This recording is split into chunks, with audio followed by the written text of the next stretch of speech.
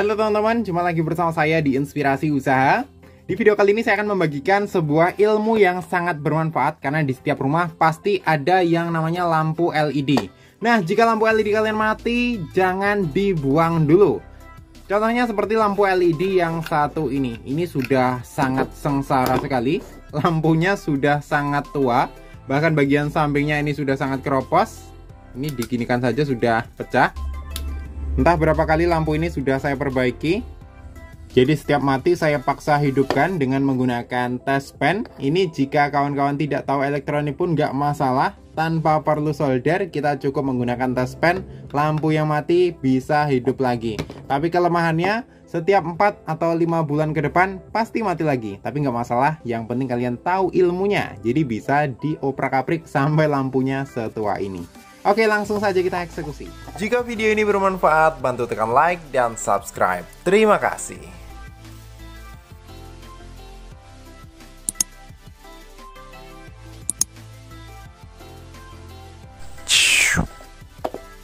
Ini dia penampakan lampunya.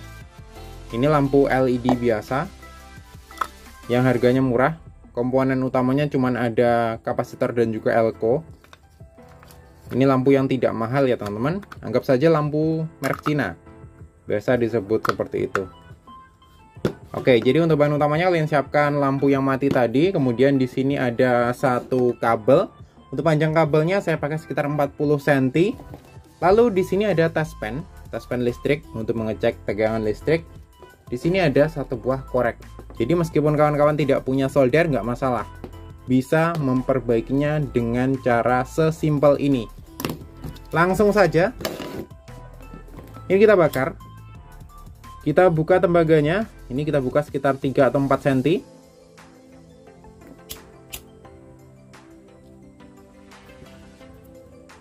Oke, lanjut kita gulung. Kemudian untuk ujung satunya, ini kita buka sekitar 1 cm saja. Kita gulung lagi.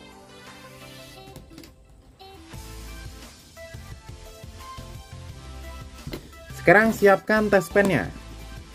Di sini kan untuk pengecekan.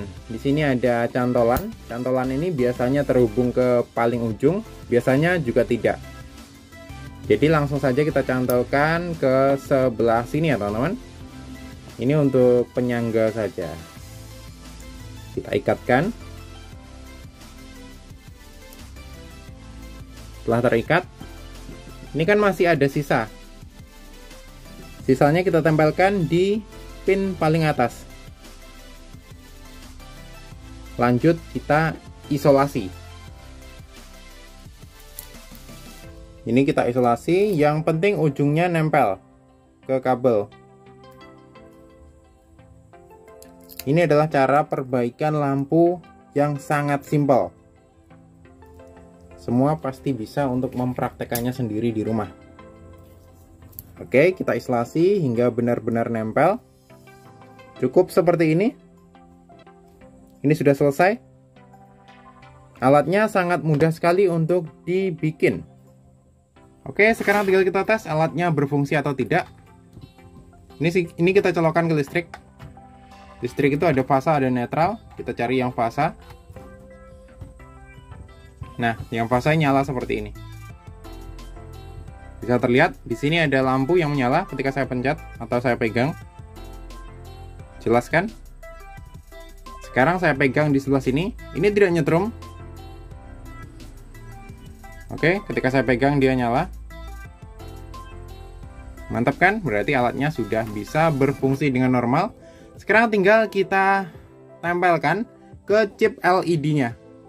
Seperti ini. Kita tempelkan saja satu-satu, nanti akan nyala. Oh iya, saya matikan dulu lampu utamanya biar lebih jelas di kamera. Oke, lampu utamanya sudah mati. Nah, ini lebih jelas. Ini saya pegang bagian ujungnya juga nyala. Sekarang tinggal kita tempelkan ke lampu. Lampunya yang mana saja terserah, bisa kalian tempelkan ke ujung lampunya seperti ini ya teman-teman. Dia nanti akan menyala. Nah, itu kan ada yang nyala. Tapi ada yang tidak nyala juga. Yang tidak nyala kita tes satu-satu. Jika masih berkedip, dia aman. Oke, ini masih aman. Yang ini juga aman, ada kedipan sedikit. Sepertinya yang paling ujung ini yang mati. Nah, yang paling ujung, yang sebelah sini, ini mati. Saya hidupkan dulu lampu utamanya. Intinya cari yang tidak nyala sama sekali. Ini kan tadi sudah ketemu satu. Yang paling ujung ini tidak nyala sama sekali ketika kita tes. Yang masih ada kedipan sedikit-sedikit itu masih bisa menyala, meskipun tidak awet. Mungkin sekitar 3 atau 4 bulan yang tidak mau menyala tadi akan mati. Nah, tapi kali ini kita terfokus dulu pada yang kerusakannya. Berarti kerusakannya ada di paling ujung. Ingat, untuk posisinya jangan sampai salah. Jika dilihat dari jarak dekat, yang saya lingkari ini berarti dulu sudah pernah saya perbaiki dan mati lagi. Nah, ini posisinya jangan sampai salah. Ini kan ada titik yang kecil, ada titik yang besar. Titik yang kecil di kanan, berarti nanti kita pasang juga titik yang kecil di kanan, yang besarnya di sebelah kiri. Jangan sampai terbalik ya teman-teman. Ini sesuaikan dengan jalurnya.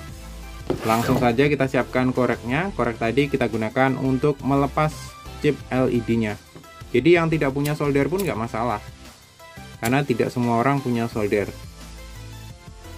Tinggal kita bakar.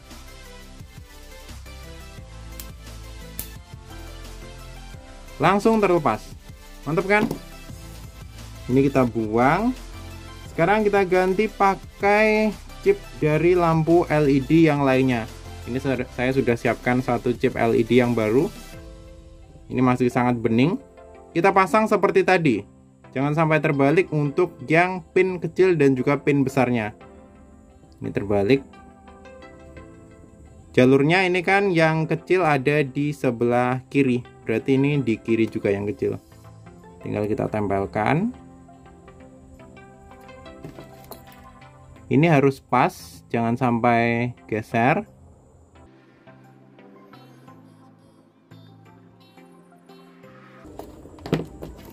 Lanjut kita bakar lagi.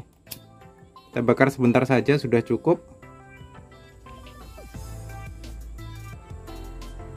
Oke, cukup sekitar 15 atau 5 detik.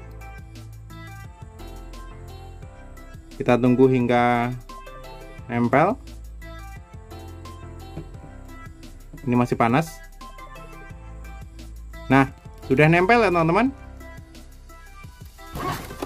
Sekarang tinggal kita tes. Ini videonya tidak saya skip. Sebagai pembuktian juga.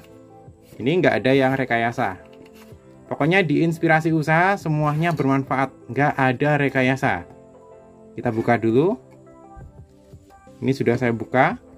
Tapi jangan dipegang karena nyetrum. 1, 2, 3. Apakah nyala? Kita lihat hasilnya. Nah, mantap sekali kan? Ilmu sederhana yang sangat bermanfaat untuk kawan-kawan. Jadi jika punya lampu LED yang sudah rusak atau putus, manfaatkan cara ini untuk memperbaikinya dengan sangat simple. Nggak perlu solder, nggak perlu timah. Lampu rusak, nyala lagi. Ini masih dengan lampu yang sama. Saya pasang dulu, biar terlihat lebih rapi. Ini lampunya sangat sengsara karena setiap mati saya perbaiki, mati saya perbaiki sampai setua ini casingnya. Casingnya sudah keropos ya teman-teman. Saya pasang tutupnya dan kita tes ulang. 1, 2, 3. Ini dia hasilnya. Mantap sekali kan? Oke, mungkin cukup sekian dulu video terbaru dari inspirasi usaha kali ini. Semoga bermanfaat. Jika kalian suka dengan video-video dari inspirasi usaha, kalian bisa klik tombol like yang ada di bawah. Dan jangan lupa juga tekan tombol subscribe agar tidak ketinggalan video-video menarik dan terbaru dari inspirasi usaha yang lainnya. Terima kasih sudah menonton. See you next video. Kelemahannya, jika kalian menggunakan cara ini, sekitar 4 atau 5 bulan sekali pasti lampunya akan putus. Karena yang saya gunakan itu tadi adalah lampu LED yang kanibalannya dari lampu yang sudah rusak juga. Kalau pakai kanibalan dari lampu yang masih bagus, itu mungkin bisa bertahan sampai tahunan. Tapi dengan cara ini ya setidaknya kita bisa menghemat pengeluaran. Lampu rusak jadi nyala lagi. Oh iya, satu lagi, jika punya lampu LED yang chipnya putus, jangan di jumper ya teman-teman. Contoh, ini kita buang, lampu yang putus dibuang, kemudian di jumper pakai kabel atau pakai timah saja, itu sangat tidak direkomendasikan. Karena lampu ini ada beban yang ditanggung. Jika lampunya kalian buang dan cuma di jumper, itu cuma jalur saja, jadi bebannya ditanggung lampu sebelahnya. Lampu sebelahnya kelebihan beban, akibatnya dia putus lagi. Contohnya seperti itu. Semoga bermanfaat.